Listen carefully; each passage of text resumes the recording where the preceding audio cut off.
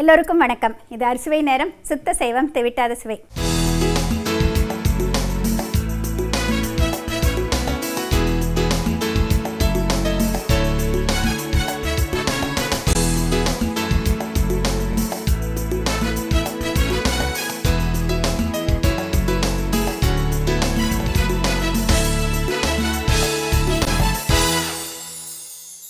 உங்களுக்கு பல சுவைகளை நான் உங்களுக்கு சொல்லி தந்துட்டுருக்கேன் இல்லையா.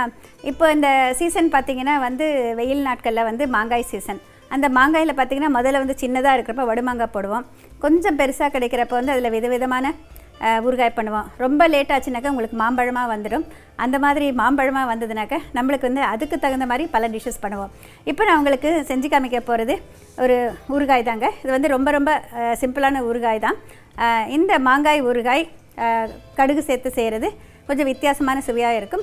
கடுகு மாங்காய் எப்படி பண்ணுறதுன்னு சொல்லிட்டு இப்போ பார்க்கலாம். அதுக்கு என்னென்ன பொருட்கள் தேவைன்னு சொல்கிறேன்.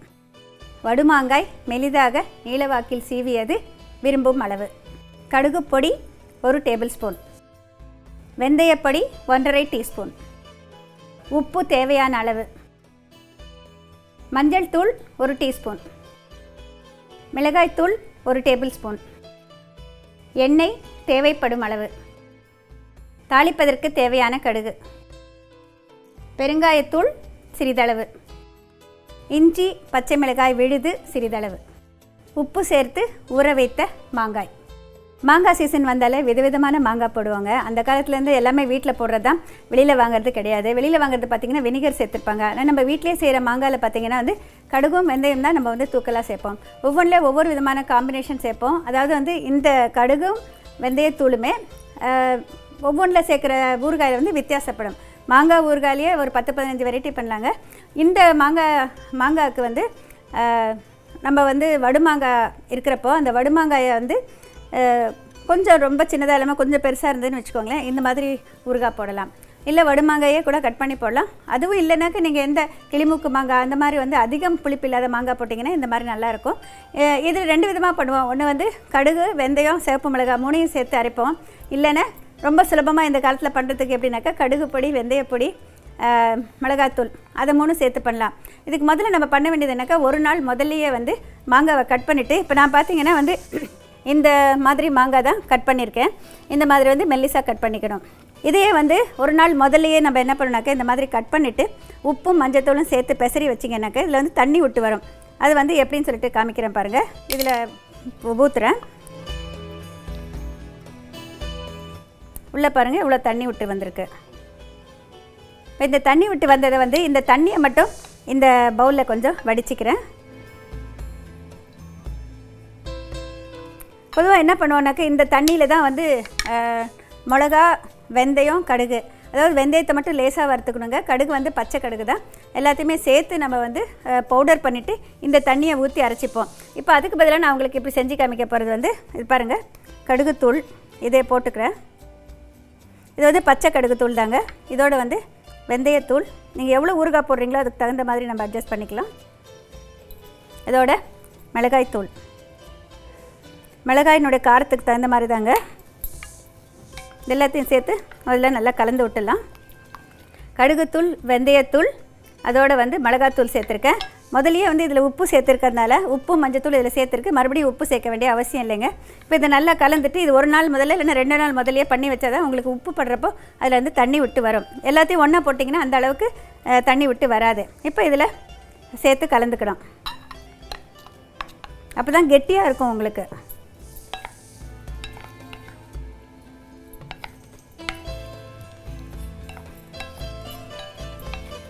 இந்த ஊறுகாய்க்கு தாளித்து கொட்டுங்கிற அவசியம் இல்லைங்க. இது செஞ்சு வச்சா கிட்டத்தட்ட 2-3 மாதம் நல்லாயிருக்கும் இந்த ஊறுகாய். ஏன்னா கடுகும் வெந்தயமும் சேர்றப்போ உங்களுக்கு எந்த விதமாகவும் மைக்ரோ ஆர்கானிசம்ஸ், அதாவது நம்மளுக்கு தேவையில்லாத மைக்ரோ ஆர்கானிசம்ஸ் இதில் வளர்கிறப்போ தான் உங்களுக்கு பூஞ்சை கலர் மாதிரி பிடிக்கும். அந்த மாதிரி இல்லாமல் இருக்கிறதுக்கு இதை மாதிரி உப்பும் கரெக்டாக இருக்கணும். அதோட காரம் இதெல்லாம் சேர்ந்து இருந்ததுன்னா உங்களுக்கு நல்லாயிருக்கும். இந்த பர்டிகுலர் ஊறுகாய்க்கு எப்போதும் எண்ணெய் எல்லாம் போடுறது கிடையாதுங்க. இதை இப்படியே தான் வைப்போம். இப்போ இந்த இதை நீங்கள் பாட்டிலில் போட்டு வைக்கணும். பாட்டில்னாக்கா நீங்கள் கண்ணாடி பாட்டிலில் போடுங்க. முடிஞ்ச வரைக்கும் பிளாஸ்டிக்கை அவாய்ட் பண்ணுங்கள். இல்லைன்னா அந்த காலத்தில் நம்ம ஜாடியில் போட்டோம் இல்லையா, அந்த மாதிரி போடுங்க. இப்போ வந்து இந்த மாங்காயில் வந்து இன்னும் ஒரு ஊறுகாய் உங்களுக்கு நான் செஞ்சு காமிக்கிறேன். இதுக்கு வந்து என்ன பண்ணுவோன்னாக்கா, அன்றைக்கே சாப்பிட முடியுங்கிறதுனால இஞ்சி பச்சை மிளகாய் விழுது பண்ணி வச்சுக்கிறோம்.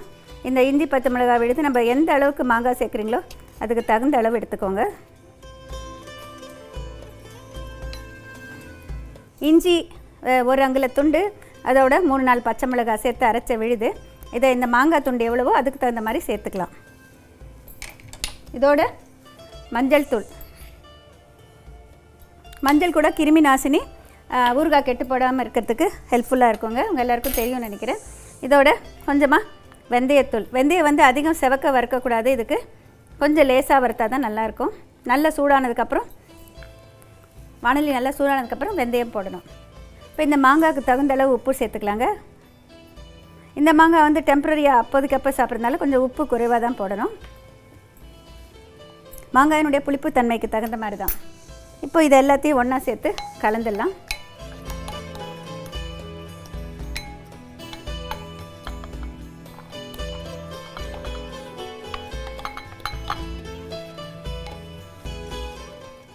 இது பார்த்திங்கன்னா வந்து நம்ம கலக்கிறப்ப ரொம்ப ட்ரையாக இருக்கும். இதுக்கு வந்து முதலையே உப்பு போட்டு வச்சுருந்தோன்னாக்கா நம்ம தண்ணி விட்டு வந்துடும். முதல்லலாம் வந்து இன்னும் நிறையா தண்ணி விட்டு வரும். இப்போல்லாம் வந்து அயோடைஸ்டு சால்ட்டு போடுறப்போ அந்த அளவுக்கு வரதில்லை, நம்ம சீ சால்ட்டு மாதிரி எல்லாமே மாறி போயிடுச்சுங்க. கொஞ்சமாக தான் போட வேண்டியதாக இருக்குது. முதல்ல மாதிரி அதிகம் போட வேண்டியது இல்லை. முதல்லலாம் அதிகமாக போடுவோம், 6க்கு 1 8க்கு 1 அந்த மாதிரி கணக்கு. இப்போ அந்த மாதிரி கணக்கே போட முடியறதில்ல ஊறுகாய்களுக்கு. இப்போ இது பார்த்திங்கன்னா இப்படி ட்ரையாக இருக்குது இல்லையா, இதனால் நம்ம இப்போ வந்து கொஞ்சம் கடுகு தாளித்து கொட்ட போகிறோம். இதில் இது ஊற பார்த்திங்கன்னா கொஞ்சம் தண்ணி விட்டு வந்துடும். இப்போ இது வந்து 2 விதமான ஊறுகாய் நான் கலந்து வச்சுருக்கேங்க. இப்போ வந்து இதுக்கு தாளித்து கொட்டணும். ஜெயா டிவியின் அறுசுவை நேரத்தில் இப்போது ஒரு ஷார்ட் பிரேக்.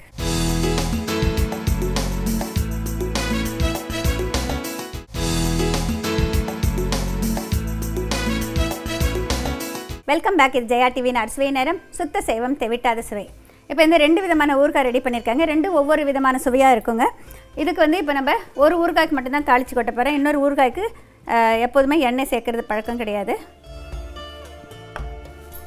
இதுலேயே வந்து இன்னொரு வித்தியாசப்படுத்தலாம். நம்ம கடுகுத்தூள், வெந்தயத்தூள், மிளகா போட்டு அரைக்கிறோம் இல்லையா, அந்த ஊறுகாயில் வந்து நீங்கள் வந்து மோரை நல்லா சிலிப்பிட்டு நல்லா தண்ணியாக இருக்கணும், புளிச்ச மோர், அது நல்லா வடிகட்டிக்கணும். அதில் கூட இதை போட்டு கலக்கலாம். அப்போதும் வந்து அந்த ஊறுகாய் வந்து கொஞ்சம் வித்தியாசமான சுவையோடு இருக்கும், அதிக நாளுக்கு கெடாமையும் இருக்கும். இப்போ இந்த பச்சை மிளகாய் மாங்காய், இந்த மாங்காய்க்கு வந்து கடுகும் பெருங்காயமும் தாளித்து கொட்டுறேன். இதுக்கு வந்து நான் பெருங்காயம் சேர்க்கல, நீங்கள் வேணும்னா பெருங்காயம் சேர்க்கலாம். பொதுவாக அதுக்கு தாளித்து கொட்டதில்லை. அது கொஞ்சம் தண்ணி விட்டு வந்துச்சுனாக்கா அது மேலே வரைக்கும் அந்த நீர் இருக்கும், அதுலேயே ஊறிட்டுருக்கும். நம்ம வந்து எப்போ வேணுமோ அதை எடுத்து போட்டு சாப்பிட்லாம். இந்த ஊறுகாய் வந்து இஞ்சியினுடைய பச்சை மிளகாயினுடைய டேஸ்ட்டோடு இருக்கும். அதில் பார்த்திங்கன்னா உங்களுக்கு அந்த கடுகு சுவை வந்து டாமினண்ட்டாக தெரியும். ஏன்னா கடுகு பொடி கொஞ்சம் தூக்கலாக போடுவோம். இது எண்ணெய் காஞ்சிடுச்சு, கொஞ்சம் கடுகு சேர்த்துக்கலாம்.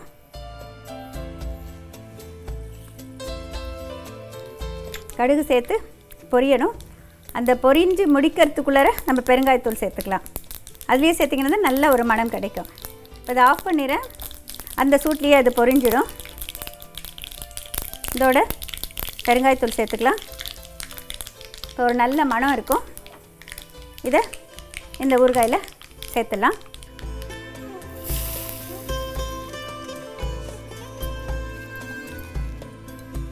இப்போ எண்ணெய் தேய்ச்சதுக்கப்புறமா பார்த்திங்கன்னா இதுலேருந்து அந்த உப்பு பட்டதுக்கப்புறம் அதுலேருந்து தண்ணி விட்டு வர ஆரம்பிச்சிடும். இப்போ இதே ஆரம்பிச்சிடுச்சு. கொஞ்சம் நேரம் கழித்து பார்த்திங்கன்னா 1 or 2 hours கொஞ்சம் தண்ணி விட்டு வந்திருக்கும். காலையில் ஊற வச்சிங்கன்னா சாயந்தரமாகவே நீங்கள் இதை சாப்பிட்லாம். அதுவும் 1 நாள் 2 நாள் வச்சுருந்தாலே போதுமானதுங்க, ஊறிடும். அதுக்கப்புறமும் நீங்கள் அது வந்து ஒரு கிட்டத்தட்ட ஒரு 2-3 மாதம் வரைக்கும் வச்சுருக்கலாம். வந்து ஃப்ரிட்ஜில் வைக்கணுங்கிற அவசியம் இல்லை, வெளியில் இருந்தாலே கெட்டு போகாது. தகுந்த அளவு உப்பு காரம் இருக்கணும்.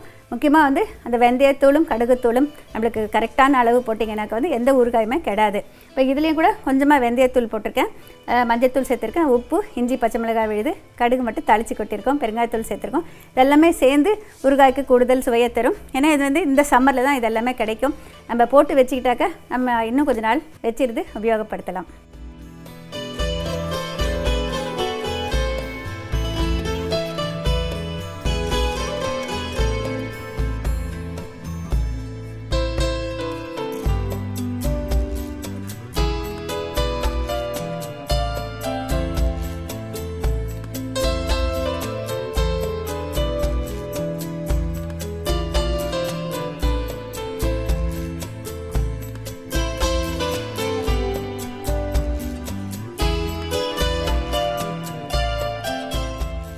2 விதமான மாங்காய் ஊறுகாய் எப்படி பண்ணுன்னு சொல்லிட்டு பார்த்தீங்க இல்லையா? நீங்களும் வீட்டில் பண்ணுங்கள். இதில் பார்த்தீங்கன்னா வந்து அந்த வடுமாங்காயாக யூஸ் பண்ணுறப்போ துவர்ப்பு இருக்கும், லேசான கசப்பு இருக்கும், நம்மளுடைய மாங்காயினுடைய புளிப்பு இருக்கும். நம்ம வந்து உப்பு சேர்க்குறோம், காரம் சேர்க்குறோம், கார்ப்பு சேர்க்குறோம். இதோட வந்து நம்ம வெந்தயமும் சேர்க்குறப்ப இந்த லேசான கசப்பு இருக்கும். அதனால் வந்து இந்த இதில் வந்து இனிப்பு தவிர மீது எல்லா சுவையும் சேர்ந்து இருக்கும். இந்த மாங்காய் ஊறுகாய் வந்து நல்லா ஊறினதுக்கப்புறம் சாப்பிட்டிங்கன்னா மிக மிக சுவையாக இருக்கும். உப்பு காரம் உங்களுடைய மாங்காயோட புளிப்புக்கு தகுந்த மாதிரி அதிகமாகவோ கூட்டியோ குறைத்தோ நீங்கள் சேர்த்துக்கொள்ளலாம். இப்போ அடுத்ததாக சம்மர் ஸ்பெஷலாக நான் செஞ்சு காமிக்க போகிறது ஒரு புட்டிங். இந்த வந்து ஒரு டெசர்ட் பார்த்திங்கன்னா வந்து இதுக்கு வந்து பார்ஃபேன்னு சொல்லுவாங்க. சப்போட்டா வாழைப்பழ பார்ஃபே எப்படி பண்ண சொல்லிட்டு இப்போ பார்க்கலாம். அதுக்கு முதல்ல என்னென்ன இன்க்ரீடியன்ஸ் தேவைன்னு சொல்கிறேன். 2 அல்லது 3 சப்போட்டா பொடியாக அரிந்தது, வாழைப்பழம் 2, கார்ன்ஃப்ளவர் எனப்படும் மக்காச்சோள மாவு 1½ டேபிள் ஸ்பூன், பால் 1½ டம்ளர், சர்க்கரை 1/4 கப், வெண்ணெய் 1 டீஸ்பூன், வறுத்த வெள்ளரி விதை சிறிதளவு, ஏதாவது ஒரு வகை ஜாம், சிறிய கமலா ஆரஞ்சு 1. பொதுவாக பார்த்திங்கன்னா புட்டிங் இல்லைன்னா டெசர்ட் அப்படிங்கிறது வந்து ஒரு எண்ட் ஆஃப் த மீல். அதாவது வேற்று நாட்டு உணவுகளில் பார்த்திங்கன்னா அவங்க எல்லாமே சாப்பிட்டு முடிச்சதுக்கப்புறம் கடைசியாக தான் அந்த ஸ்வீட் கொடுப்பாங்க. அது ஐஸ்கிரீம் ஆகட்டும், இல்லை ஏதாவது ஒரு ஸ்வீட்டாக இருக்கட்டும், இந்த மாதிரி செட் பண்ணுற புட்டிங்காக இருக்கட்டும், எதுவாக இருந்தாலும் அதில் எக்கு போட்டு பண்ணுற புட்டிங் நிறையா இருக்கும், எக்லெஸ் புட்டிங்கும் இருக்கும், கேக்கு, அதுலேருந்து எல்லாமே அதுலேயே சேர்ந்தது தான். இந்த புட்டிங்கை பார்த்திங்கன்னா பார்ஃபே அப்படின்பாங்க. அதாவது ஆக்சுவலி பார்த்திங்கன்னா பார்ஃபேங்கிறது வந்து சிறிய தண்டுடைய ஒரு கிளாஸ், கண்ணாடி டம்ளர் பார்ஃபே கிளாஸும்பாங்க. அதை வச்சு தான் நீங்கள் எந்த 2 பழம் யூஸ் பண்ணுறீங்களோ அந்த பழத்தை யூஸ் பண்ணிட்டு அந்த பேர் வந்திருக்கு. இதுக்கு வந்து நான் வந்து இப்போ ஒரு கஸ்டர்ட் பண்ண போகிறேன். இந்த கஸ்டர்டுக்கு வந்து பால் சேர்த்துட்டு பண்ண போகிறேன். முதல்ல வந்து இதில் பாதி அளவு பால் இதில் சேர்த்துக்கலாம்.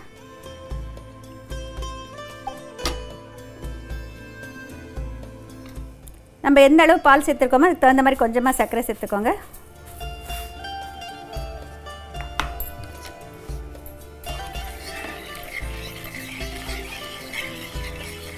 அதாவது டெசர்ட்ஸ்லேயே பார்த்திங்கன்னா வந்து ஆரோக்கியமான டெசர்ட்ஸ் இருக்குது, நிறைய சர்க்கரை போட்டு அந்த மாதிரிலாம் இருக்குது. இது வந்து ரொம்ப மைல்டாக இருக்கும். நீங்கள் இந்த சர்க்கரை கூட வேண்டானாக்க ஃப்ரூட்ஸினுடைய ஃப்ளேவரோடு இதில் கொஞ்சமாக தேன் அந்த மாதிரிலாம் சேர்த்து கூட நம்ம பண்ணலாங்க. இப்போ இதுக்கு வந்து நான் செய்ய போகிறது வந்து இந்த கார்ன்ஃப்ளவர் மாவு இருக்குது இல்லையா, மீதி இந்த கார்ன்ஃப்ளவர் மாவும் மீதி பால் சேர்த்து கலக்க போகிறேன்.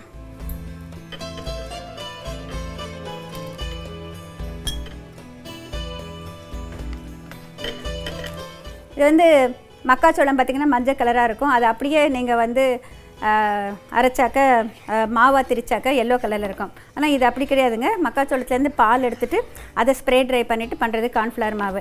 அந்த கார்ன்ஃப்ளவர் மாவு வந்து இதுக்கு வந்து நல்லா ஒயிட்டாகவே இருக்கிறதுக்கு ஹெல்ப்ஃபுல்லாக இருக்கும். இது நீங்கள் விருப்பப்பட்டால் வந்து வெனிலா எசன்ஸ் சேர்த்துட்டு வெனிலா கஸ்டர்டாக கொடுக்கலாம். இல்லை வேறு ஃப்ளேவர் கொடுக்கணுனாக்க எந்த பழங்கள் 2 சேர்க்குறீங்களோ அதுக்கு தகுந்த மாதிரி இதை வந்து ஃப்ளேவர் மாற்றிக்கலாம். ஏதாவது ஒரு கஸ்டர்ட் பவுடர் யூஸ் பண்ணிவிட்டும் பண்ணலாம். இந்த சர்க்கரை கரையிற வரைக்கும் இதை கலந்து விடலாம். சர்க்கரை நல்ல பாலில் கரைஞ்சதுக்கு அப்புறமா இந்த கார்ன்ஃப்ளவர் சேர்த்துக்கலாம். இப்போ சர்க்கரை நல்லா கரைஞ்சிடுச்சுங்க. இந்த கார்ன்ஃப்ளவர் கரைச்சதை வந்து இதில் சேர்த்துக்கலாம். இது ஊற்றிக்கிட்டே கலந்து விட்டிங்கன்னா கெட்டிப்படும்.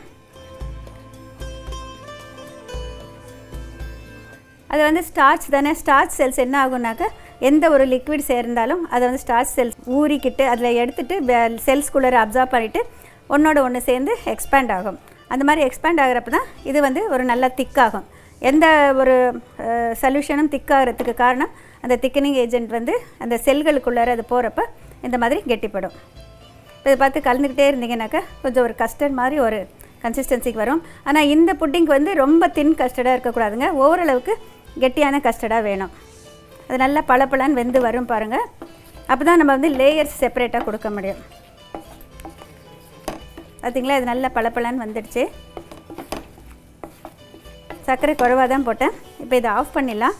இப்போ இதுவே பளபளப்பாக இருக்குது. அதனால் இதில் வந்து இன்னும் கொஞ்சம் வெண்ணெய் சேர்த்திங்கன்னா இன்னும் கொஞ்சம் நல்ல பளபளப்பை கொடுக்கும். கொஞ்சமாக பட்டர் போட்டுக்கலாம், அதிகம் வேண்டியதில்லை.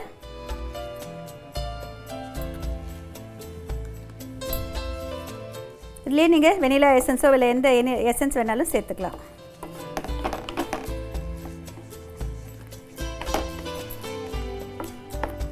இப்போ இது பாருங்கள் நல்ல பளபளன்னு வந்துடுச்சு.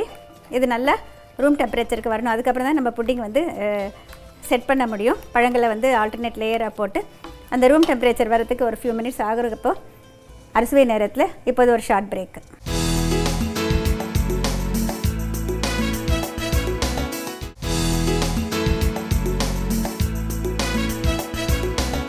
Welcome back. ஜெயா டிவியின் அறுசுவை நேரம், சுத்த சைவம் தெவிட்டாத சுவை. இப்போ பார்த்தீங்கன்னா இந்த கஸ்டர்ட் செஞ்சு வச்சுட்டோம். இது வந்து நல்ல ரூம் டெம்பரேச்சருக்கு வந்துடுச்சு. இங்கே சப்போட்டா கட் பண்ணி வச்சுட்டோம், வாழைப்பழம் கட் பண்ணி வச்சுருக்கோம். வாழைப்பழம் வந்து நிறம் மாறாமல் இருக்கிறதுக்காக நம்ம லெமன் ஜூஸ் இல்லைனா ஆரஞ்சு ஜூஸ் எது வேணால் பிடிக்கலாங்க. ஆரஞ்சு சேர்த்திங்கன்னா இன்னொரு எக்ஸ்ட்ராவாக நம்மளுக்கு விட்டமின் சி கிடைக்கும். அதனால் வந்து ஆரஞ்சு பழத்தை பிழிஞ்சிக்கலாம். அந்த ஆரஞ்சு சுவையும் இதில் சேர்ந்தால் இன்னும் கொஞ்சம் நல்லா இருக்குங்க. இந்த குட்டி ஆரஞ்சு, கமலா ஆரஞ்சு இருக்கு இல்லையா, இல்லை கொடகை ஆரஞ்சு எதுவாக இருந்தாலும் பரவாயில்லைங்க. இது இப்படி பிழிஞ்சிக்கோங்க. இப்போ இது பார்த்திங்கன்னா வாழைப்பழம், இது வந்து சப்போட்டா.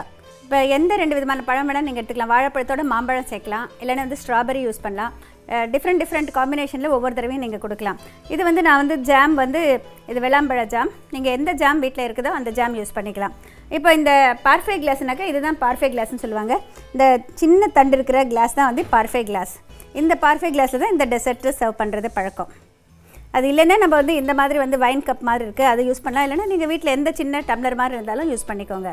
இப்போ இதில் வந்து முதல்ல வந்து இந்த கஸ்டர்டு கலவையில் அடியில் வந்து கொஞ்சமாக போட போகிறேன்.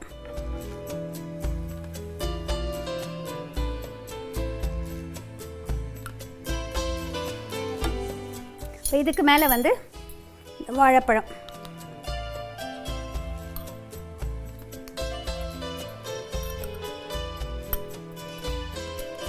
அடுத்ததாக மறுபடியும் இதே மாதிரி இந்த கஸ்டர்ட்,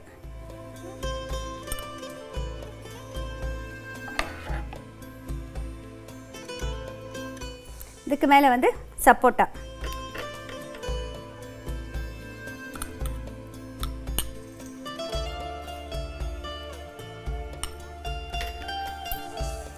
இப்போ இதுக்கு மேலே வந்து நம்ம மறுபடியும் இந்த கஸ்டர்ட் கொஞ்சம் போட போகிறோம்.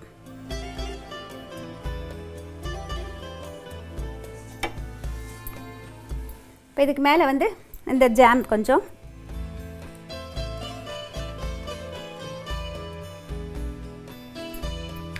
இந்த வறுத்த வெள்ளரி விதை, நீங்கள் விருப்பப்பட்ட பாதாமோ அக்ரோட்டோ எது வேணால் சேர்த்துக்கலாங்க.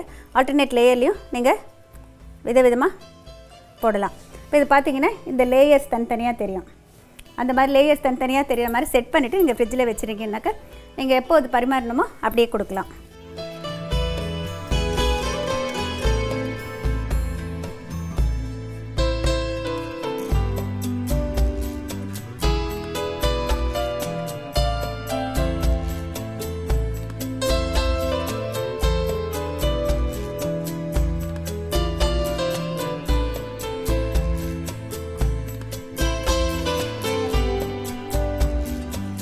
இப்போ சப்போட்டா வாழைப்பழ பார்ஃபே எப்படி பண்ண சொல்லிட்டு நீங்கள் கற்றுக்கிட்டீங்க இல்லையா? ஸ்டார் ஹோட்டலில் கிடைக்கிற இந்த டிஷ்ஷு நீங்களும் வீட்டில் பண்ணாங்க. ரொம்ப சிம்பிள் தான், அதே நேரம் ரொம்ப டேஸ்டியாக இருக்கும், வித்தியாசமாக இருக்கும். நீங்கள் ஃப்ரிட்ஜில் வச்சு பரிமாறினாக்க உங்களுக்கு கட்டாயம் பாராட்டு கிடைக்கும். இப்போ நீங்கள் பார்த்த 2 ரெசிபியும் எப்படி பண்ண சொல்லிட்டு மறுபடியும் ஒரு தடவை சொல்கிறேன். முதல்ல செஞ்சது வந்து 2 விதமான மாங்காய் ஊறுகாய். வடுமாங்காயை வந்து மத்தியில் கட் பண்ணிவிட்டு கொட்டையை எடுத்துகிட்டு மெலிசா நீளவாக்கில் கட் பண்ணி வச்சுக்கோங்க. அதில் உப்பு மஞ்சத்தூள் போட்டு முதல் நாளே குலுக்கி வச்சுருந்தீங்கன்னா மறுநாள் காலையில் தண்ணி விட்டு வந்திருக்கும். மறுநாள் அதுக்கு கடுகு பொடி, வெந்தயப்பொடி, மிளகாய்த்தூள் 3யும் சேர்த்து அந்த தண்ணி விட்டு வந்த அந்த உப்பு தண்ணீரோடு சேர்த்து நல்லா கரைச்சிட்டு எல்லாத்தையும் சேர்த்து ஒன்றா கலந்து வச்சிட்டிங்கன்னா உங்கள் ஊறுகாய் தயார். இன்னும் ஒரு மாங்காய் ஊறுகாய்க்கு மாங்காயை வந்து அதே மாதிரி கட் பண்ணி வச்சுட்டு அதோட இஞ்சி, பச்சை மிளகாய் விழுது, மஞ்சத்தூள், உப்பு, கொஞ்சம் வெந்தயப்பொடியும் சேர்த்துக்கலாம். எல்லாத்தையும் சேர்த்து நல்லா கலந்துக்கோங்க. கொஞ்சம் வானிலையில் எண்ணெய் விட்டு கடுகு தாளிச்சிட்டு அது பொரிஞ்சதுக்கப்புறமா பெருங்காயத்தூள் சேர்த்துட்டு அந்த ஊறுகாயில் சேர்த்து கலந்துருங்க. 2 விதமான மாங்காய் ஊறுகாய் தயார்.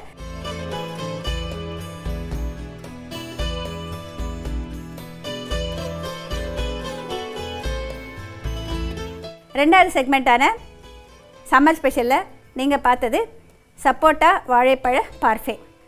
பேனில் வந்து பால் ஊற்றிக்கோங்க, பாலோட சர்க்கரை சேர்த்துக்கோங்க, சூடு பண்ணுங்கள். மீதி இருக்கிற பாலோட கார்ன்ஃப்ளவர் மாவு சேர்த்து கரைச்சிட்டு இந்த சர்க்கரை கரைஞ்சதுக்கப்புறம் அதில் ஊற்றி கலந்து விட்டுட்டே இருந்தீங்கன்னா ஓரளவுக்கு கஸ்டர்ட் மாதிரி கெட்டிப்படும். அதை ஆஃப் பண்ணிவிட்டு அதோட கொஞ்சம் வெண்ணெய் சேர்த்துக்கோங்க. இப்போ நீங்கள் வந்து எந்த இதில் பரிமாற போகிறீங்களோ இந்த பார்ஃபே கிளாஸில் நான் எடுத்து வச்சுருக்கேன். பார்ஃபே கிளாஸில் வந்து முதல்ல இந்த கஸ்டர்ட் கலவையை கொஞ்சம் போட்டுட்டு முதல்ல வாழைப்பழம், அதுக்கு அடுத்தது மறுபடியும் அந்த கஸ்டர்ட், அதுக்கு மேலே வந்து சப்போட்டா பழம், அதுக்கு மேலே வந்து மறுபடியும் அந்த கஸ்டர்டு கலவை போட்டுட்டு மேலே ஜாம், வறுத்த வெள்ளரி விதை இதெல்லாம் தூவிட்டு பரிமாறலாம்.